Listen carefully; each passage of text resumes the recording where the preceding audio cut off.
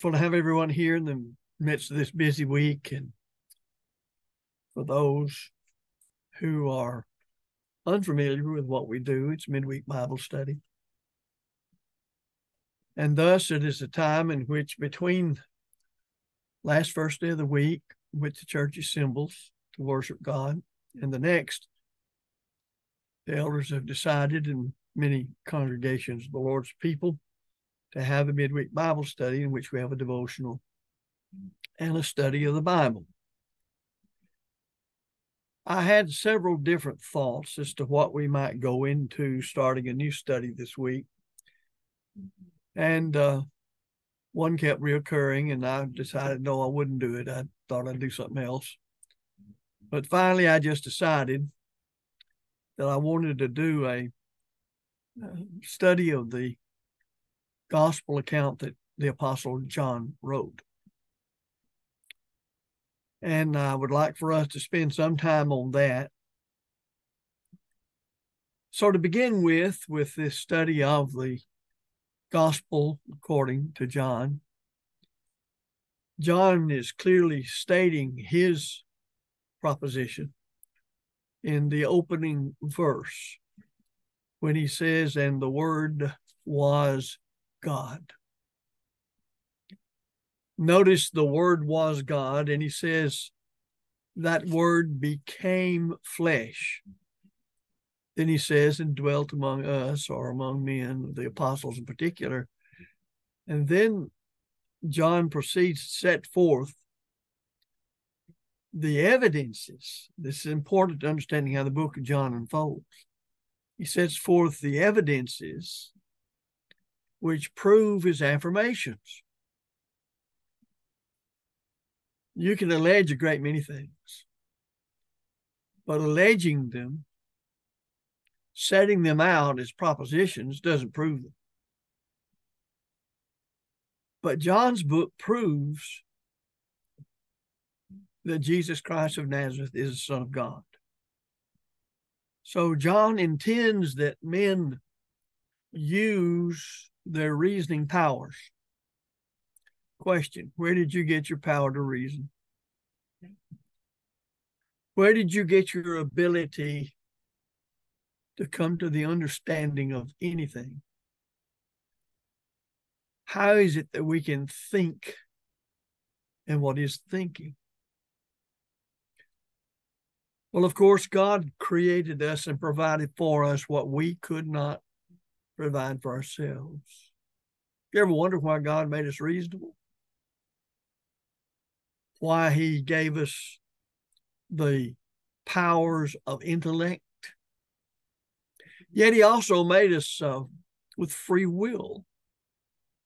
So I can choose to be stubborn, or I can choose to be rebellious, or I can choose to be reasonable. I can know whether I'm honest in my dealings with God and myself and with God's word. A good rule of thumb in God's dealing, in understanding God's dealing with man, is that God has done for us what we never could do for ourselves. But what we can do, he expects us to use, whatever they may be,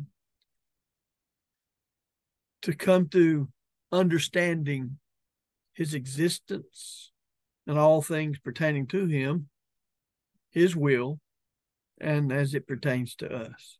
So John intends that all of us use our reasoning powers. Thus, he makes his affirmation, and the Word was God, and the Word became flesh and dwelt among us, and we beheld his glory, glory as of the only begotten of the Father.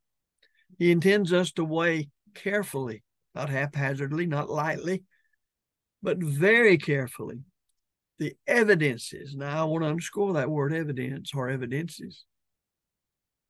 The evidences that he presents. And by the evidence presented by the Apostle John, be brought to a state of belief in Christ.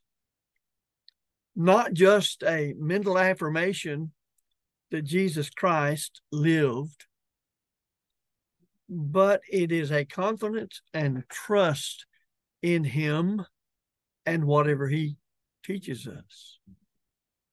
All of this is involved in why John wrote this book. In chapter 19 and verse 35, we actually have a purpose statement for the book. I think it's a beautiful purpose statement. You'll remember that John saw, with his own eyes, we might say, one of the Roman soldiers take a spear and pierce the Lord's side. This was after, of course, his death. He was making sure he was dead. And we need to weigh carefully the evidences presented, because these aren't just words to tell us about something and to be forgotten. He wanted these things to have an impact on us toward leading us to believe in Jesus Christ as the only begotten Son of God, who is, as he says in John chapter 14, verse 6, the way, the truth, and the life, and no man cometh unto the Father but by him.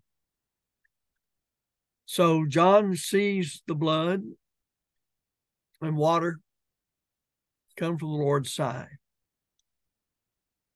It's interesting you would say blood and water. Of course, they don't have scientific terminology, and certainly not the terminology of modern medical science.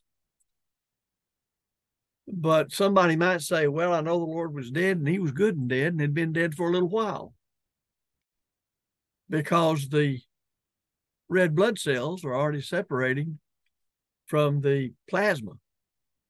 And thus, when the spear entered up through his side, and we won't go into a study of the size of that particular spear blade or point, but it was a rather large one, then the blood and water, blood and plasma came forth, showing he had already been dead for a while.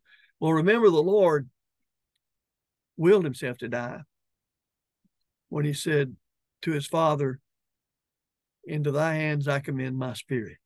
So John saw the blood and water come from the Lord's side. Now listen. And he that hath seen hath borne witness, and his witness is true, and he knoweth that he saith true. Why?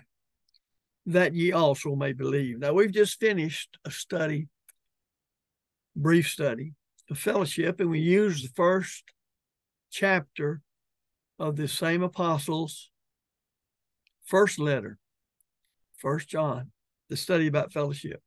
Now, he told them, and they were Christians. These are people who already believed in Christ and from the heart obeyed the gospel. And he tells them he wants them to have the faith and fellowship with God that the apostles of Christ had with God. He said, that's why I'm writing to you. So John writes as an eyewitness. Now, we use the word eyewitness. That's a bit redundant, but we do it to say you must be there and be able to experience with your eyes or your ears, one of the five senses, the very thing that you're speaking about. If not, then it's hearsay. Even in the courts of the land, if the whole court is populated by atheists, no one's going to let somebody get away in a court case with hearsay declarations. They'll rise with an objection and say that's hearsay, especially when it's a witness supposedly giving eyewitness testimony. So John writes as an eyewitness in absolute assurance of the truthfulness of his message. And he writes with a distinct purpose in mind. What was it? We've already said it, really. That those who read will also be brought to a saving belief in Jesus Christ of Nazareth to be the Son of God. Now, we're familiar with John chapter 20, verses 30 and 31. And this is a tremendous purpose statement. also. Many other signs, therefore, did Jesus in the presence of his disciples, which are not written in this book. But these are written. Why, John? That ye may believe that Jesus is the Christ, the Son of God, and that believing ye may have life through his name. Let me pause here and remind you that through his name means by his authority. Not just to call out his name, but it's by his authority.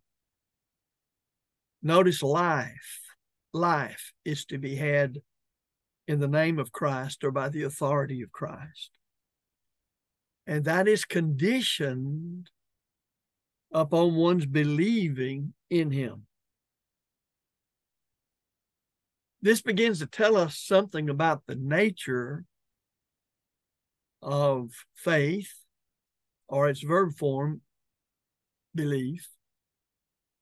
Believing is produced by proper consideration of adequate evidence. I know that great many people who are atheists, if not all of them, will try to talk about a leap of faith. By that, they mean the only way that you can come to certitude or absolute knowledge about anything would be through your five senses, such as examining something through experiments in a laboratory or looking through a microscope or a telescope. You've got to experience with your five senses. It must be in the present when you do that, and so on. But when you notice believing, then we're talking about it not being something that is a leap of faith as those kinds of people I just mentioned define it. Believing or belief or faith is based upon adequate evidence and credible witnesses. Our whole court system knows that. If you have a jury, they have a court case and they're sitting in that case, they're going to render a decision based on what? On the laws that govern it, as well as the presentation of evidence and testimony of witnesses. And they must be credible witnesses. And when the evidence is in and the preponderance of it, that is the weight of it, comes down on the side of you're guilty, then without ever any one of those who are on the jury experiencing a thing the person charged with the crime did firsthand, as we might say, they will render their verdict. And as I say, if the evidence and testimony comes down on the side of you're guilty, they will render, if all's done as it's supposed to be done, a guilty verdict.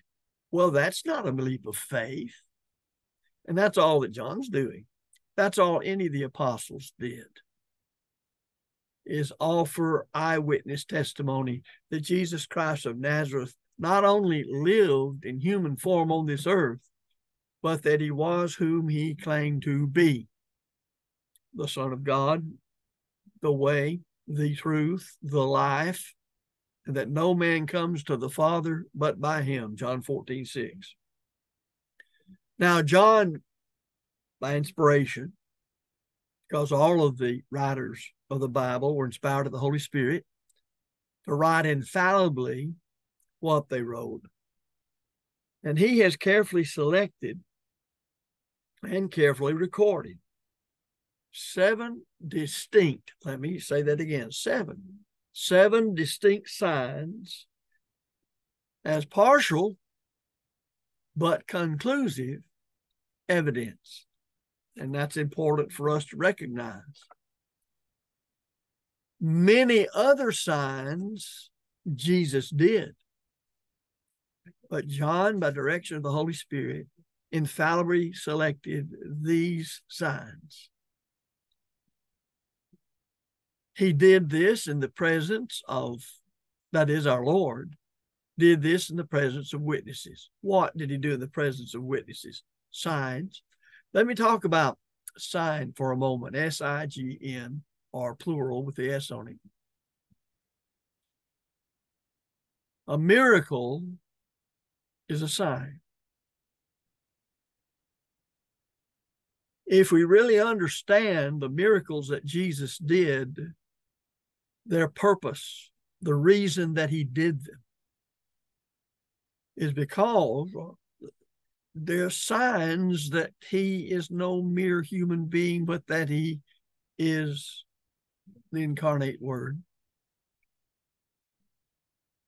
That's what a sign does. We don't focus in on the sign, but we see what it refers us to and what it means, in this case, about Jesus Christ. So there were many signs not written in this book that John wrote. So we know the Lord did many signs that are not recorded. But John says, what I wrote to you was written to convince you that Jesus Christ is the Son of God. So the book is therefore distinctly apologetic in its nature. Apologetic in its nature. Now, I would like to, if you want to jot these down, that's up to you, but I'd like to suggest the following as pretty much a natural outline of the book of John. There's the introduction, some might call it the prologue. Chapter 1, verses 1 through 18. Chapter 1, verses 1 through 18. There's the Lord's revelation of himself to the world. Chapter 1, verse 19, all the way through chapter 12 and verse 50. Chapter 1, verse 19, all the way through chapter 12 and verse 50. Now, what is that? Those verses cover the Lord's revelation of himself to the world. Chapter 1:19 through chapter 12, verse 50. And the last three main divisions of the Gospel of John is the Lord's revelation of himself to his disciples. The Lord's revelation of himself to his disciples. That's chapters 13 through 20. Chapters 13 through 20. The Lord's revelation of himself to his disciples. And then, if you like for a better way to refer to it, the last chapter, chapter 21, you might call it the epilogue, or you might call it an appendix, chapter 21. So we have the prologue, introduction. We have the Lord's revelation of himself to the world, the Lord's revelation of himself to his disciples, and then the epilogue or appendix. That's a basic breakdown, outline, I guess you'd call it, of the book of John. Now, one thing to notice about the book of John is that the apostle makes no effort to follow the chronological sequence of the Lord's personal ministry. Now, remember, he's being guided by the third person of the Godhead, the Holy Spirit. And under that guidance, the influence of the Spirit, he thinks about, that is the Apostle John, thinks about various areas of evidences. Let me say that again. He thinks about various areas of evidences that Jesus is the Son of God. And he gathers and he selects materials to record them that are related to these specific areas that he has in mind. So we want to pursue the study of the book by the outline I've given you and see if we can systematically approach the book and be able to remember it maybe better this way than we would otherwise. First of all, we go back to the introduction, or as I called it also, the prologue, chapter 1, verses 1 through 18. Now, I'm not going to read all of that. You can read it with me. And by the way, I'll pause here and say, if you have any questions about anything that I don't deal with, write it down and let me know, and we'll try to deal with it. But we'll begin here with the epilogue, chapter 1, verses 1 through 18. Of course, the Apostle John's referring to the Word. Referring to the Word, first of all, as to time. Interesting that even in the beginning, he already existed and had been existing before the beginning. And why is that the case? Because he's God, and God doesn't have a beginning or ending. Verse 14 of John 1 makes it clear then that the Word of John 1, 1 and 2 became a human being. He tabernacled in the flesh.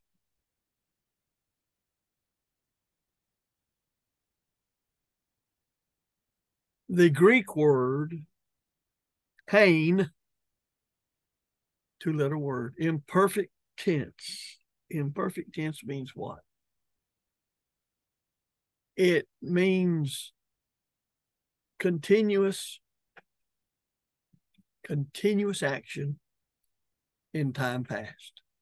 In other words, back there at the beginning, Christ was and is the great I am and functioned in the beginning. You see, there's a time, and notice my words are limited, when time began. There's a point in eternity when time and space and material things began.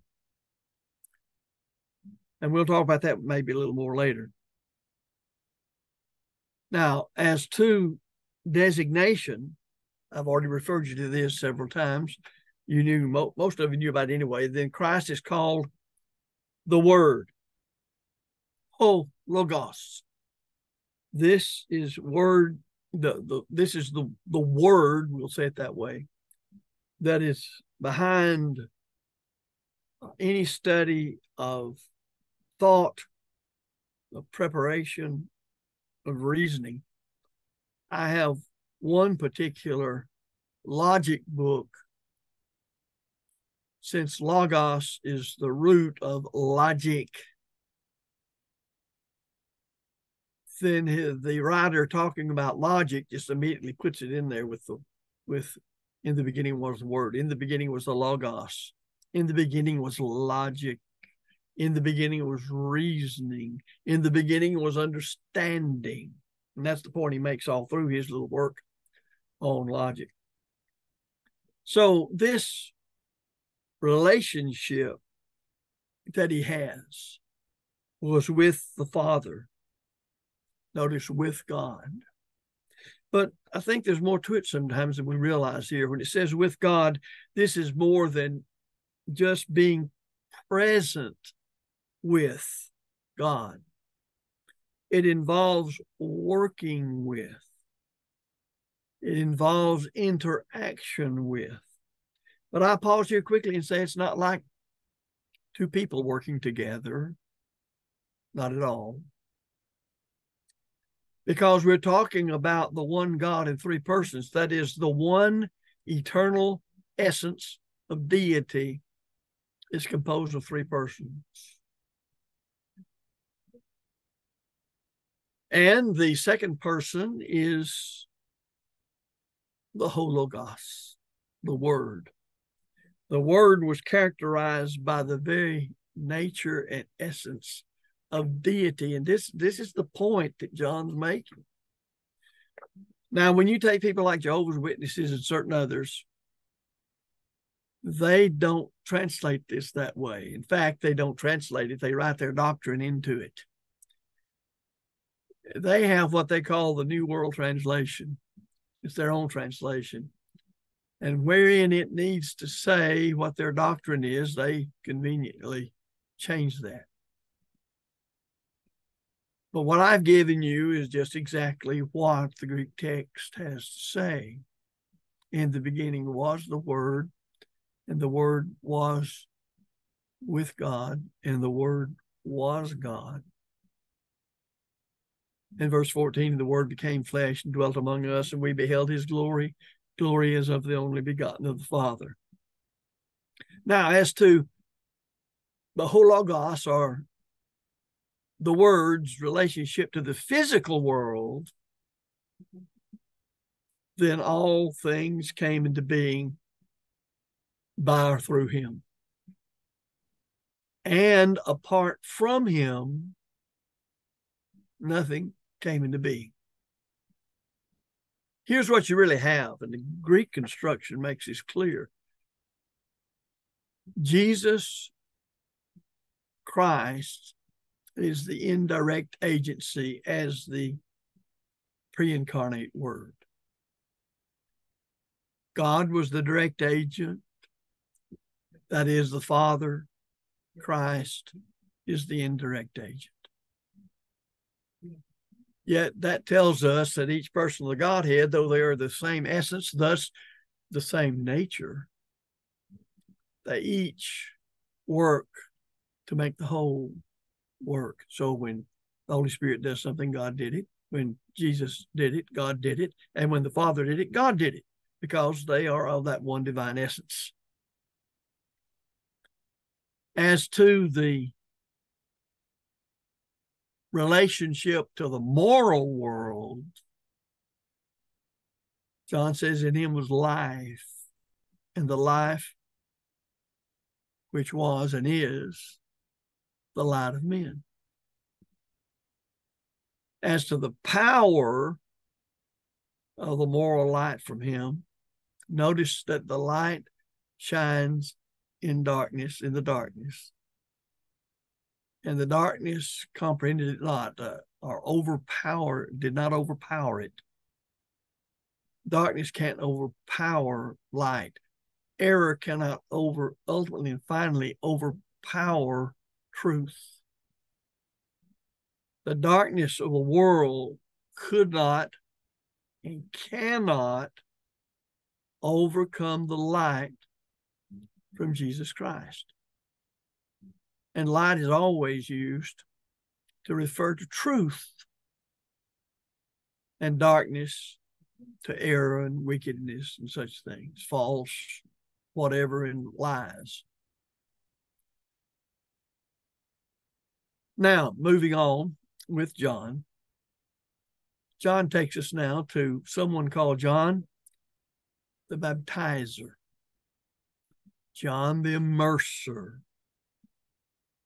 Why was this man, John the Immerser, called John the Immerser? Because he ran around immersing folks. And all you have to do is read Matthew, Mark, Luke, and John and read about the forerunner of the Christ. The man sent ahead of the Christ to the Jews to get them to get ready to receive their Messiah, the Son of God. And if you look at Mark chapter 1 and verse number 4, he preached a baptism of repentance for the remission of sins. Now, that's what he preached to the Jews to get them ready for the Christ. Well, what were they to repent of? They approached God under the law of Moses, not the New Testament, not the gospel. They had to repent of their sins under the law, believe the message John the Baptizer preached, that the Messiah is coming, that he is at hand, that his kingdom is at hand, and then be baptized for the remission of sins. That's the point of Mark 1, verse 4. And notice that John the Baptizer came into being. He's a man. He was born, account of which you found in the scriptures. But here's the point I want to make. He was sent from God. God planned on this. God knew this would be. Read the last part of Malachi, the last book of the Old Testament. You'll see there would be one who would precede the coming of the Messiah. And then all those hundreds of years later, here he comes in the fullness of time, Paul said, Galatians 4 and verse 4. So they would be the forerunner. Now, that may sound strange to us, but back in those days when they didn't know anything but monarchs or emperors or whatever, then whenever the monarch would be coming into a place, there would be those who would be sent before him to get the people ready for the king to come. Even today, our president, whomever he may be, or she may be, who knows,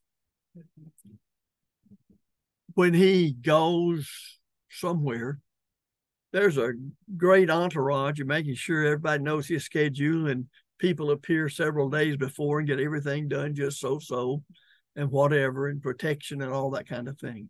Not quite maybe the same as it was when there was a forerunner of a king in those ancient days, but sort of accomplishing the same thing. So John came basically and said to the Jews, your king's coming. And he was sent, that is John the Baptist, John the Baptizer. He was sent by God on a special message, or I should say, with a special message, a special assignment. Notice again, his name's John, and this man came for a witness. For a witness. First of all, it says that he may bear witness of the light, that all might believe through him. He was not that light, but he came to bear witness of the light. Now, this leads John, the apostle who's writing this, into a discussion of the true light. So there is a true light. And this true light's coming into the world to enlighten every person, every man. And the scripture says he was in the world, and the world was made through him, indirect agent, and the world didn't know him. He came into his own. He came right into his own creation, actually. And those who were his own did not receive him. I'd like to talk about that just for a moment. I think I referred to it sometime recently. But imagine the executive of the Father's will, who back in eternity, for lack of a better way to put it, in eternity before time, space, and matter was created this whole cosmos, created a world, and in that world created a garden, and there's no sin at all to corrupt it. We all know the account in Genesis of Adam and Eve, and how Eve was beguiled and caused to sin by eating the fruit that God had forbade them to eat and gave to her husband. He did eat, and thus sin entered the world, and death or separation from God by sin, for sin is the transgression of the law. 1 John chapter 3, verse 4. And when we look at this, we're able to see that our Lord then, when he came into the world as the incarnate Word, when he became flesh, when he became a human being,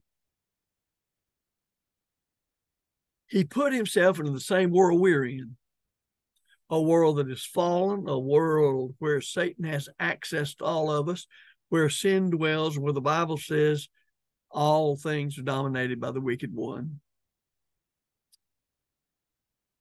And thinking as we would think, why should the Lord do that? I made them a perfect place. I gave them what they are, and they ruined it.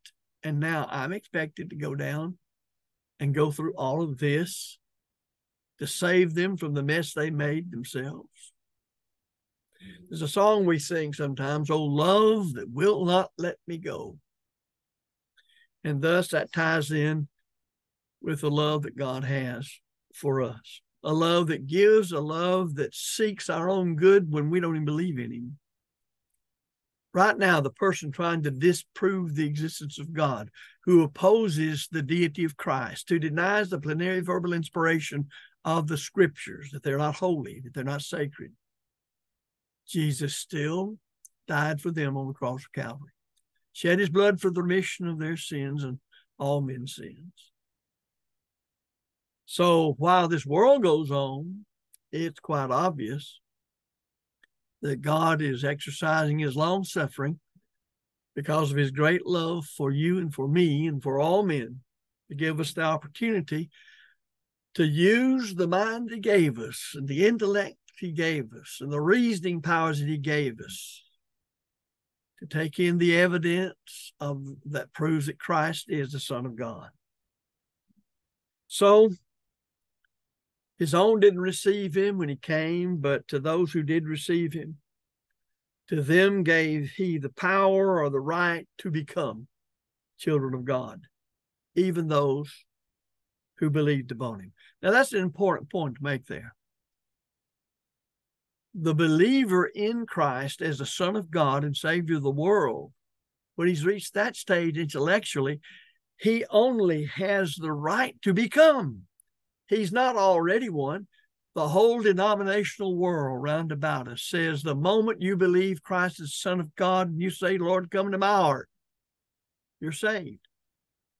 The only problem with that is the Bible doesn't teach it, and that's enough. That's what most people in denominational churches believe, but the Bible does not teach it. And remember, faith comes by hearing, and hearing by the word of God, Romans 10:17.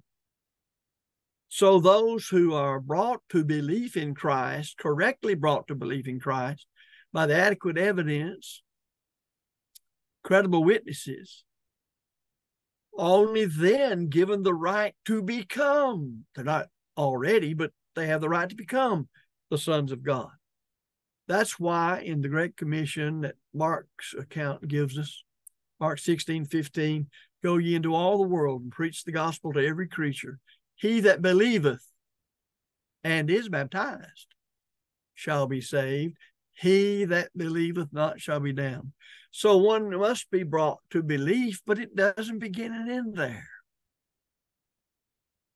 And is baptized. Now, that's exactly what Peter told those people on the day of Pentecost when they were brought to belief in Christ by the evidence presented by the apostles in their preaching and the signs of the miracles done on them on that day. And he told them as believers to repent and be baptized, every one of you, in the name of Jesus Christ for the remission of sins. Acts 2, verse 38. And verse 41 says, then they that gladly received his word were baptized. Now, my point here is this. Nowhere does God ask you to just accept what he says without proving he is, that Jesus Christ of Nazareth is his only begotten Son and the only Savior of the world, and that the Bible is the infallible, inerrant, all-sufficient, final, and complete revelation of God to man. 2 Timothy 3:16 and 17, and James 1:25. God has given us the ability to think and to reason and to take in the facts and to know what they lead us to by honest reasoning and thinking. Thus, this is how John approaches us in his gospel account. Well, our time's about gone, so I think we'll have to stop here, and we will continue on, the Lord willing, next time we have our class, and we'll be able to study this. But before we go, would you bow with me for a word of prayer?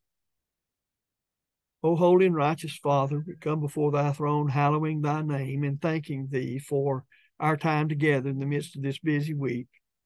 Time is fleeting, and we come closer to eternity every breath we take. And we pray, Father, that we'll use our time on earth to learn thy truth, to learn about Jesus, to learn the importance of preparing for the day we leave this world for eternity. Help us to so receive the word, and let it lead us and guide us and direct us, that we might understand spiritual things correctly, that we might understand the very purpose of our life on earth in the flesh. Go with us, Father, and bless thy church throughout the world, and lead us not into temptation, but deliver us from evil. For thine is the glory and the power forevermore. In Jesus' name, amen.